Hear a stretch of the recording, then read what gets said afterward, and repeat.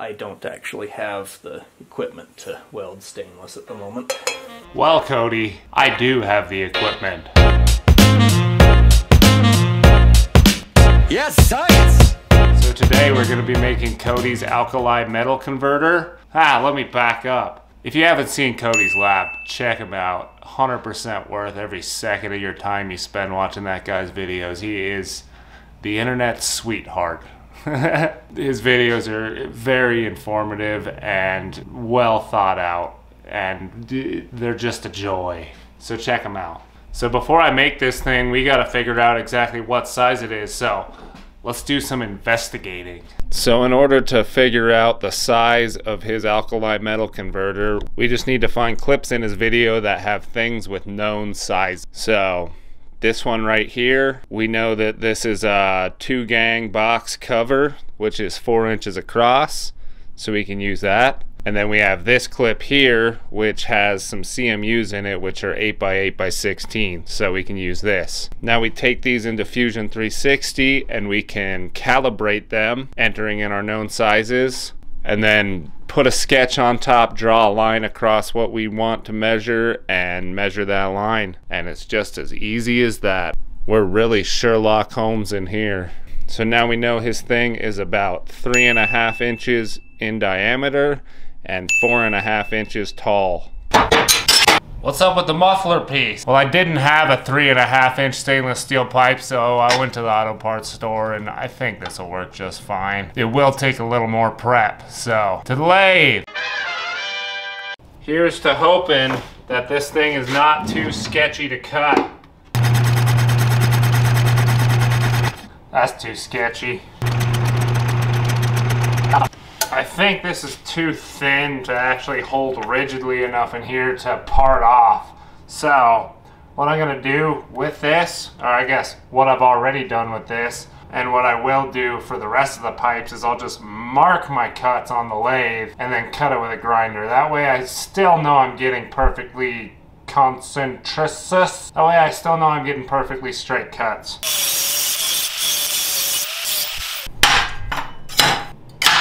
So we got our parts cut. Now we can go over to the plasma cutter and get the fancy parts cut.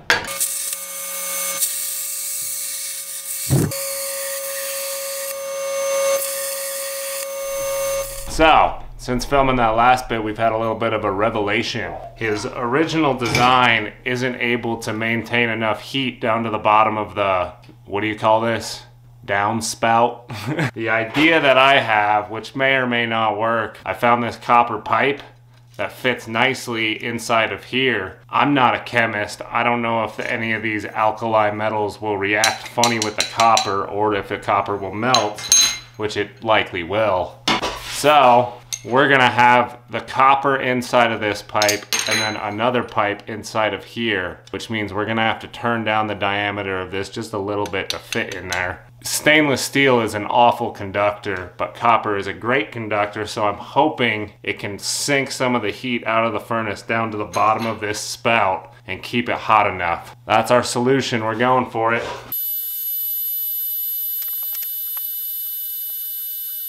So copper is such a soft metal, I can't just start banging it in there. What I'm gonna do is insert it into the stainless steel pipe and then just slowly start trying to tap this guy in. So this is the side that will be in the furnace, and I'm leaving quite a bit of a gap. That way, if the copper becomes molten, it's got room to expand. This is the bottom, and we've got a little bit of room here. I'm going to use that to braze the two metals together.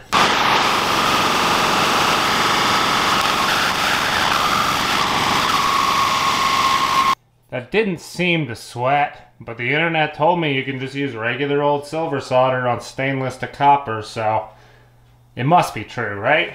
Either way, this is not critical.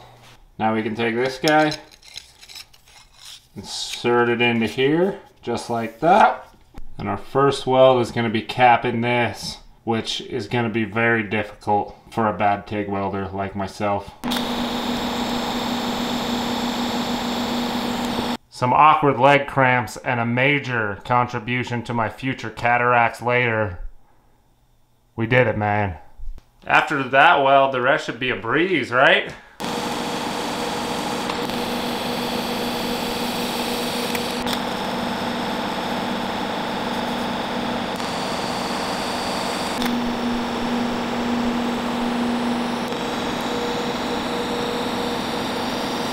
Job done. These pieces go like kink. I think it turned out all right. The welds are not the best, but I never claimed to be an expert. I'm just a guy in his garage who got a TIG welder a week ago. And if I'm being honest, this is my first time welding stainless steel. Don't tell Cody. This guy is getting that guy on top as a way to grab it, pull it out of here, and I think that's about it for the welding. Well, this thing's all put together. Let's make sure we hit everything on the punch list. If it does, maybe I'll have somebody make one out of stainless for me. This gap here needs to be larger. But the end of the tube got a little bit too cold and some of the potassium solidified. I think it'd be pretty neat to have a logo on it. Well, if you insist, Cody. That'll do. So we gotta clean this thing up, and then also I want to make a funnel type thing that'll help pour the molten tin into here, and a tool to pick this up. For the funnel, you might remember from my casting, from my failed casting video, I have this piece. And we're just gonna clean this thing up, and this will be our funnel effectively.